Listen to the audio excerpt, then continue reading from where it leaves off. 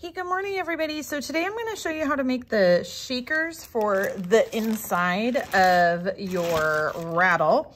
They're really easy to do, but there are some things that you want to make sure you do correctly to make it have the best sound possible. So I've already got a few examples to show you. So a shaker is basically just the little rattle that goes inside your rattle, right? It's the little part that makes the noise. So when I have students create these, I want them to be about a pea size, or a BB size. So about this big.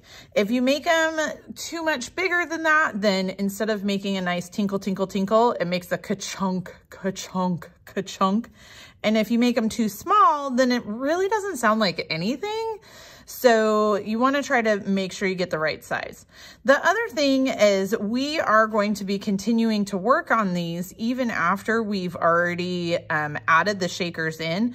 So that's what this paper is for. This paper is to kind of protect the shaker, because once it starts to dry out, if you're working on your project and rotating it and moving it, all these little dry pieces are going to be whacking up against each other and they're going to break. And we don't want them to break, because then we'd have little teeny pieces and it wouldn't sound like anything.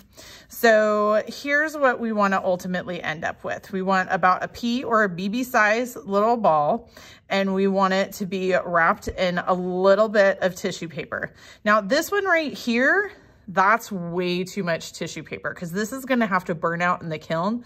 And if your whole project is filled with this much tissue paper, it's more likely that your project's going to crack or that it's going to mess up the kiln, and nobody wants that. So here's what you're going to do. You're going to take a little bit of tissue paper. You're going to break off just a little square, just going to tear it off. It doesn't even have to be perfect. Then you're going to take some of the little extra clay that you have at your desk. You're going to roll it into, a ball. It doesn't have to be perfect. You're going to set it inside the tissue paper, and then you're going to wrap the tissue paper around, and you're going to twist it up so it looks like one of those little snap pops from, 4th of July that you hit on the ground.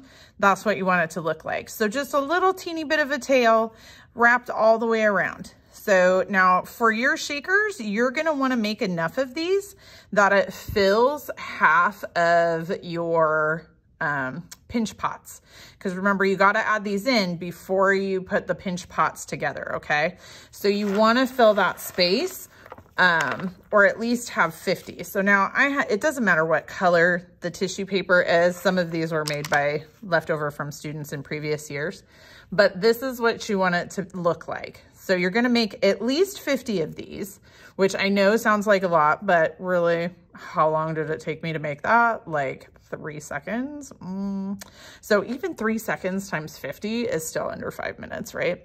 So you want to fill enough where it fills a full side of your rattle. You don't want to stuff both sides of your rattle, because if there's too many beads in there, then they don't really have enough room to shake around and it won't sound nice. Okay, so you want to fill half of it, and that's when you'll end up slipping and scoring your other side on. All right, thanks everybody.